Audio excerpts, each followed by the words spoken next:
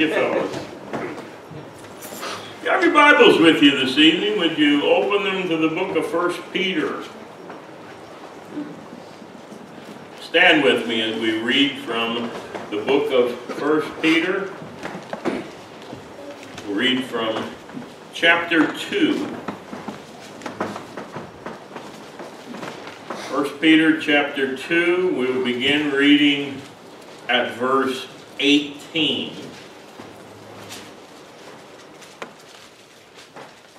Servants, be subject to your masters with all fear, not only to the good and gentle, but also to the froward or the perverse master, it's speaking about.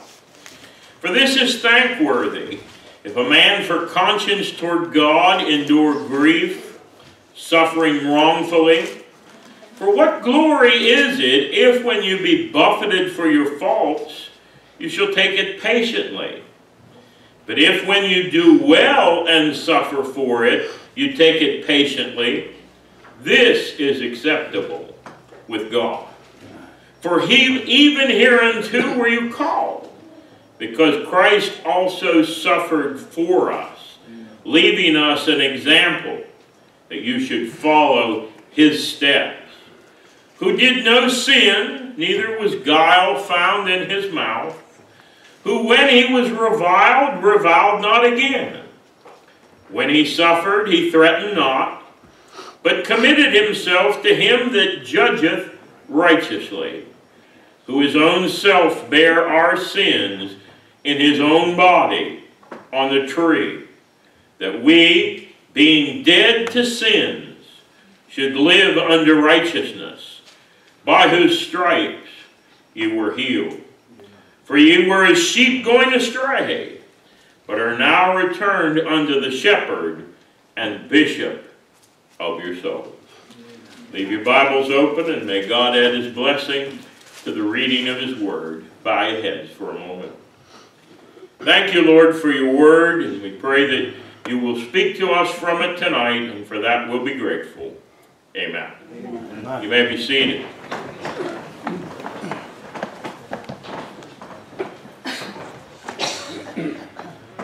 When Peter wrote these words of our scripture reading, the institution of slavery was an accepted part of life. Not just in the Muslim world didn't even exist at that time, but throughout the world, slavery was commonplace and it was accepted. I didn't say it was right or that Christians agreed with it, but it was an accepted part of life. Slavery was an especially hard concept for Jews to swallow. They thought because they were the seed of Abraham that they ought not to be the servants of anybody. But when the Romans dominated Israel, well, they found out differently. Society in those days, in many places, was divided into households, which included various degrees of servants. Verse 18 says, ranging from slaves to perhaps even actual employees. Some of the masters of those households were good and gentle, kind and considerate people, while others, he says, were froward or perverse, meaning they were not the kind of guy you wanted to be your master. Very unjust. But regardless of the master's disposition, Peter was saying there that a Christian servant was to be obedient and submissive to them with all fear or respect. And truth was that many of the early Christians were either slaves or employees somehow of masters of some sort. Verse 19 makes it clear that Christian servants were to be motivated by the desire to be faithful to God's requirements and loyal to their superiors. They didn't just obey because they were afraid they'd be punished, They were supposed to obey because it was the right thing to do. He says in verse 19 that if a servant should happen to have to endure grief from some kind of suffering that he underwent wrongfully, Peter says that is an acceptable conduct for you as a Christian, to endure it. Verse 20 says, what glory is there in taking it patiently if you're buffeted for your faults?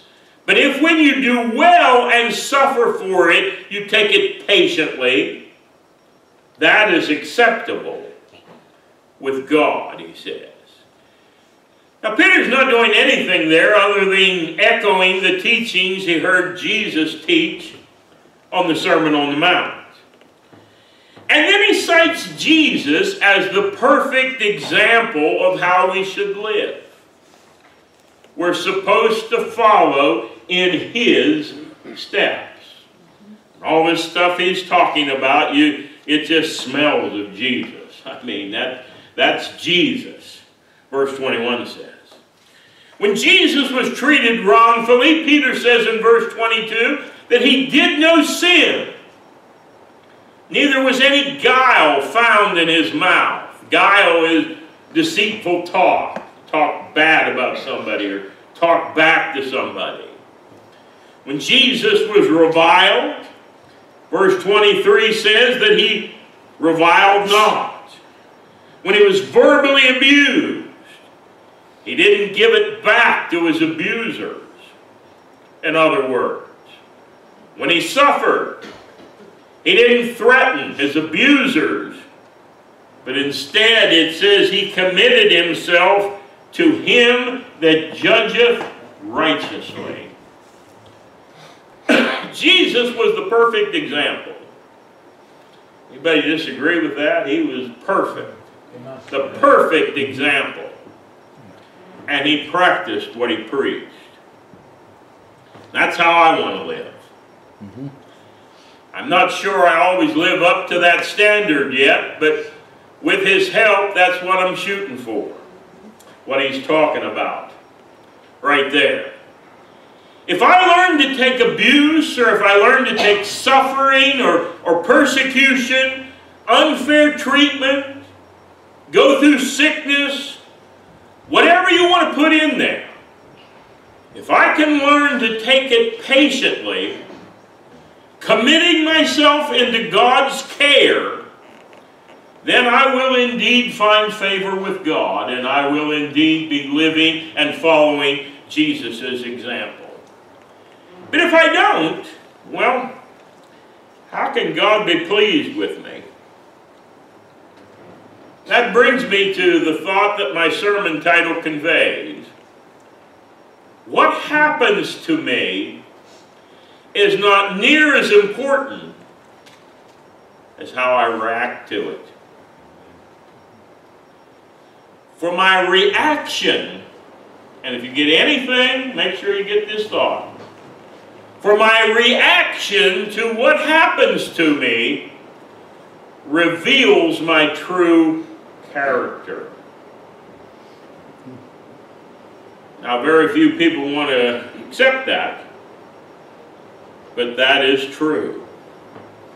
What happens to you, good, bad, or whatever, will reveal what kind of a person you are. It will reveal your character. Character is what we really are. D.L. Moody said character is what we are in the dark.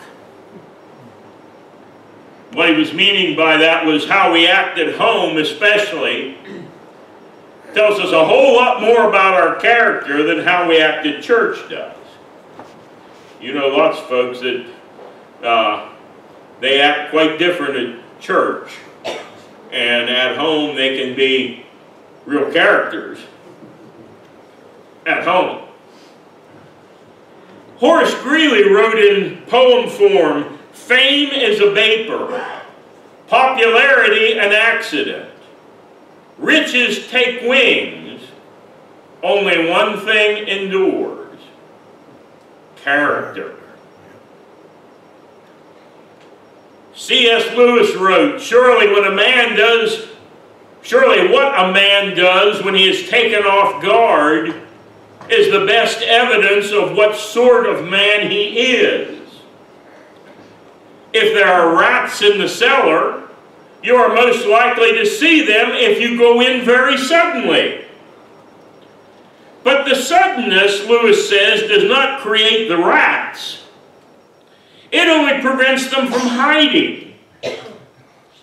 In the same way, the suddenness of the provocation does not make me ill-tempered.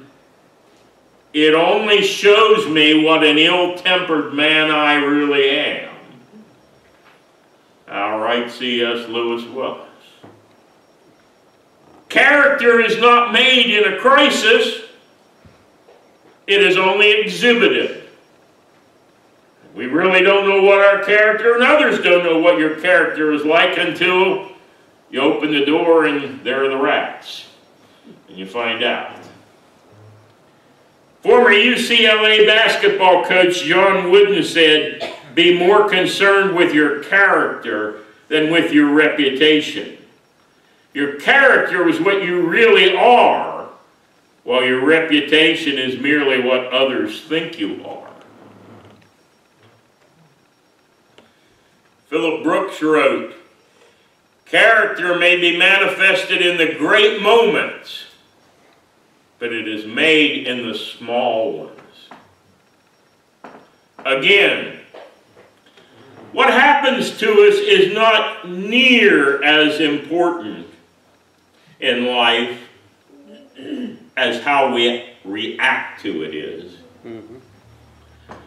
For our reactions show what our character is really like. Our reactions show us what we really are like. Melvin Newland shared this real-life illustration in a sermon that I read that he preached one time. He said it was true, and I believe him.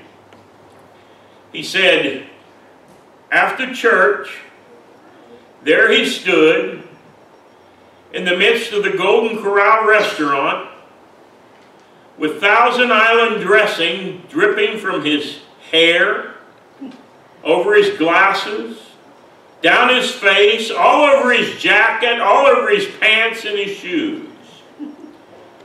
I'm not talking about a little bit of Thousand Island dressing. I'm talking about 2 gallons of it. Wow. What had happened was the waitress that was carrying a 2-gallon container of Thousand Island dressing for the salad bar had paused for a second while coming through the swinging doors of the kitchen, and somehow the 2 doors had caught her and knocked her forward, launching 2 gallons of dressing all over this guy. Well, he went ballistic. He started shouting, he started cursing at her. You're so stupid. I can't believe you did such a stupid thing. This is a brand new suit I got on. It cost me $300. His wife chimed in, yeah, you ruined my husband's $300 suit. It's the first chance he had to wear it. He screamed, I want to see the manager. Thoroughly shaken, the waitress went to get the manager, and the manager come out. Now picture this. Here's a guy with 2 gallons of Thousand Island dressing dripping from him, and the manager asks, is there a problem? The guy replies, is there a problem? She ruined my $300 suit. It's brand new and I want a new suit. Manager says, we'll be glad to get your suit cleaned, sir. Accidents do happen and we're sorry for this one. Oh, no, he said. I don't want my suit cleaned. I want a brand new suit. And and I demand a check for $300 right here and now. Well, to avoid a bigger scene, the manager goes back into his office, writes out a check for $300, brings it to him, and justice is served. Tragically, that story happened at noon on a Sunday. Why would somebody be wearing a new suit to the Golden Corral on Sunday at noon? Do you suppose he might have just been to church somewhere? Do you suppose he might have just heard a sermon on love your neighbor as yourself? Or do unto others as you would have them do unto you? Maybe it was go the second mile. Could it even have been a sermon from our scripture this evening? Hereunto were you called, because Christ also suffered for us, leaving us an example that you should follow his steps, who did no sin, neither was guile found in his mouth, whom when he was reviled not again. When he suffered, he threatened not, but committed himself to him that judgeth righteously. Do you suppose that guy with the Thousand Island dressing dripping off of his new suit, do you suppose he convinced anybody in that restaurant that day to follow him to church next Sunday? No. Yeah. I don't know if that guy had any bumper stickers on his car. I remember my father-in-law used to have a bumper sticker on his car years ago that read, "Follow me to church next Sunday." And then there it was, Confluence Church of the Nazarene. You know, if you're going to put a bumper sticker on your car like that, then you'd better act right at the Golden Corral after church. Amen. Again, what happens to us is not near as important as how we react to it. For our reaction reveals our real character, our true character. If we want people to see Jesus in us, then we had better react to the things that happen to us in the same way that Jesus would react. Don't con yourself. Don't try to convince yourself that people are going to see Jesus in you if you don't react to the things that happen to you in the same way that Jesus reacted. How can they see Jesus in you if you don't do that? I mean, that's the way it has to be. Don't you think that would be wise? Otherwise, all they're going to do is brand you as another one of a long line of hypocrites that they have encountered along the road of life. And there's plenty of those, isn't there? Say one thing and do another, when push comes to shove, especially. Now, as you all know, a lot of things have been happening to me physically in the last few years.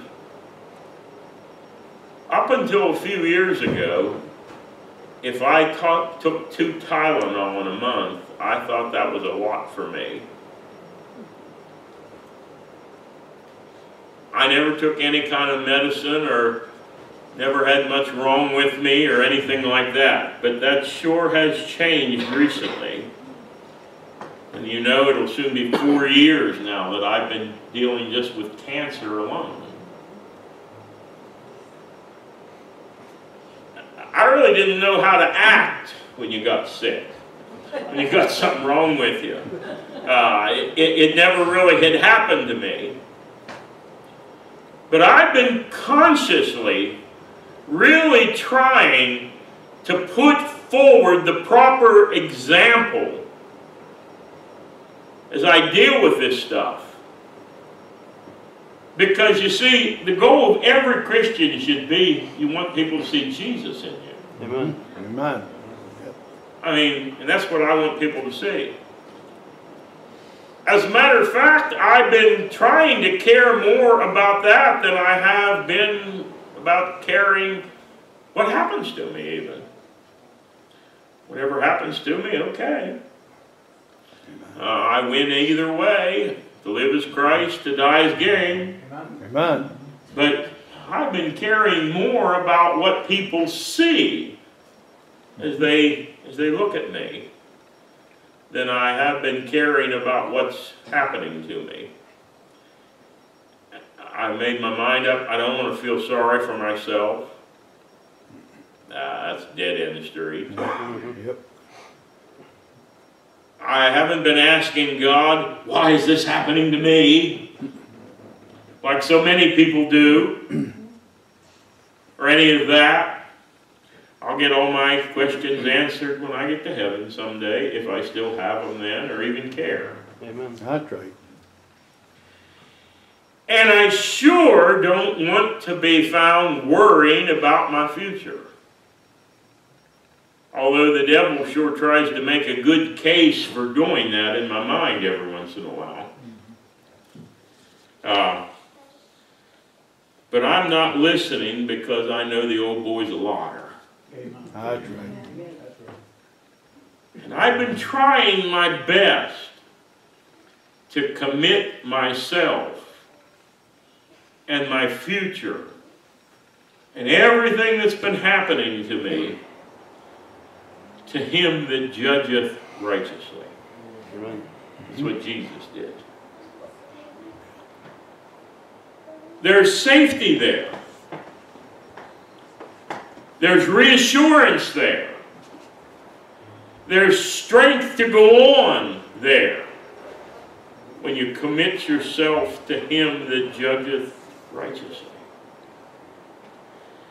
I've said it many times in the last couple of weeks to people who have asked me about how I've been doing. They'll say, man, you look good. I can't believe you've had this happen to you. You look good. And what are you going to do? Or how are you acting? Or what's going on? And they really look at me funny when they see me up at the gym. Yeah, it's like, what in the world are you doing in here? You know, and I just keep telling people, I've told you this before, the safest place you can be in this world is in the center of God's will for your life. Amen. Being in the center of God's will doesn't just mean living where you're living. Being here in Orbisonia and Rock Hill, or being in the center of God's will doesn't just mean doing what you're doing for a living and you believe that's what God wants you to do, or any of that kind of stuff. 1 Thessalonians 4:3 says, for this is the will of God, even your sanctification. And if I am enjoying the fruits of sanctification in my life, then my reactions to problems, setbacks, people treating me wrongly, sickness, problems, whatever you want to put in there, whatever kind of stuff you want to include in that list, my reactions to that stuff needs to be like how Jesus would react to it if I am enjoying the fruits of sanctification in my life.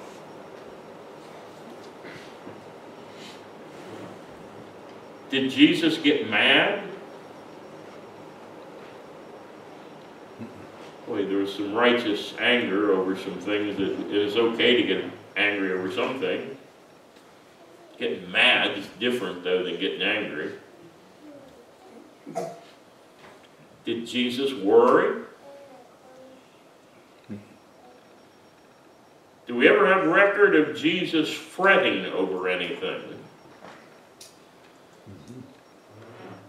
Did he ever demand apologies or satisfaction? Did he ever stew over things that didn't go his way? Can you show me even one example anywhere in the Bible of Jesus ever becoming bitter? If he ever did any of that stuff, he sure did a good job of hiding it. But I don't believe he needed to hide it. I don't believe he ever did any of that junk. Verses 21 through 22 of our scripture says, we should follow his steps. He who did no sin. Never, ever. What a fine example Jesus was to follow. If you've ever been disappointed with people, if you've ever been disappointed with preachers, disappointed with church, disappointed with spouses, if you've ever been disappointed with anybody, how could they act that way, or why did they treat me that way? Get your eyes off of them and get it on Jesus. Amen. He will never disappoint you. You will always see in Jesus what you need to see. You will always find in him what you need to find. What a fine example to follow Jesus was. If you follow his example, you'll never be disappointed. And if you follow his example, you'll never be ashamed of your actions either. I'm sorry to have to admit that my actions in the past have sometimes been worthy of shame. I'm glad tonight those actions are all under the shed blood of Jesus, never ever to be remembered again. Amen. But what happened to any of us in the past is not near as important as what is going to happen in the future. Who doesn't have things in their past that they ought to be ashamed of? Don't you sit there all pious. Romans 3:23 says, for all have sinned and come short of the glory of God, and you're included in that list. Amen. Amen. We've all fallen short, haven't we? Somewhere or other. Hopefully none of us are ever proud of that. But from here on in, with his help, he wants us to react in the things of life, to react to the things of life in the same way that he would react. And not just that he would react, we know how he reacted. He wants us to react in the same way that he did react. He's not just blowing smoke. He showed us how to react. I mean, you gotta pay attention to somebody that says, Father, forgive them. They don't know what they're doing while these guys are nailing spikes in your hands. I mean, you've got to at least give him a hearing. Because you don't find many people like that running around. So you better give him a hearing. We've all fallen short. But if we'll give our life to him with his help, can't do it yourself, but with his help, he wants us from wherever we're at Good thing is, we can always start over. At any point in life, we can always start over from where we're at. And we can even start over again if we need to. We can even start over again if we need to. But He wants us, when we start over, with His help, to react to things in the way that He would react. And boy, I'll tell you one thing, when we start doing that, then we're really preaching. That's why I want to react like He would want to react. That's why I'm more concerned about how I'm reacting to what's happening to me than I am concerned about what's happening to me. Because, you know, it's one thing to stand up here and talk, but when you really start reacting like Jesus reacted, well then you're preaching. Then people will pay attention. Well, they might not, that don't necessarily mean they'll all line up to follow you, but they'll at least say, man, something about that guy, he's a little different than most of the people I know. And isn't that really what we want people to say anyway? Something different about them. And our prayer is for them to get to the place where they'll say, I wonder what it is. I wonder what it is that makes him tick. I wonder what it is that makes her act the way she acts. And then there's your chance. Then you get to say, it's not me. It's Jesus living in me that helps me to live this way. Don't blow it. So many people, somebody will say, man, I've been watching you and I like the way you react and this and that and what have you. Oh, well, thank you. I'm real proud of myself, you know. You just blew it. You blew it all right there.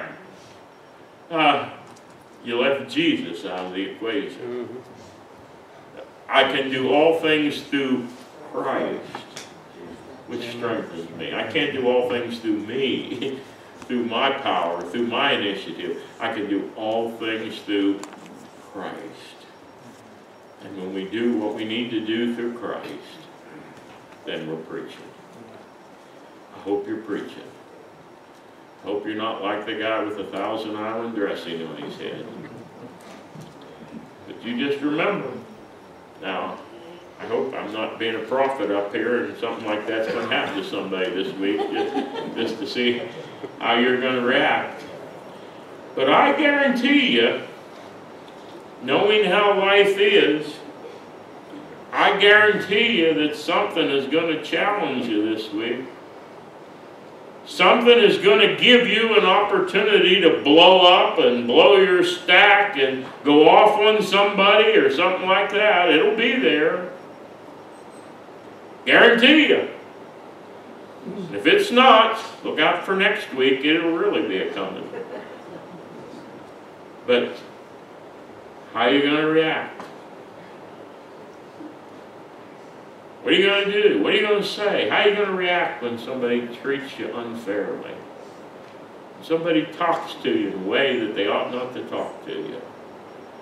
Well, if you act like Jesus acted, Jesus will be proud of you. Let's bow our heads. Make it your prayer. If you're serious about this thing we call Christianity, make it your prayer to be like the one who did no sin, who reacted the way that he needed to react to everything that came his way.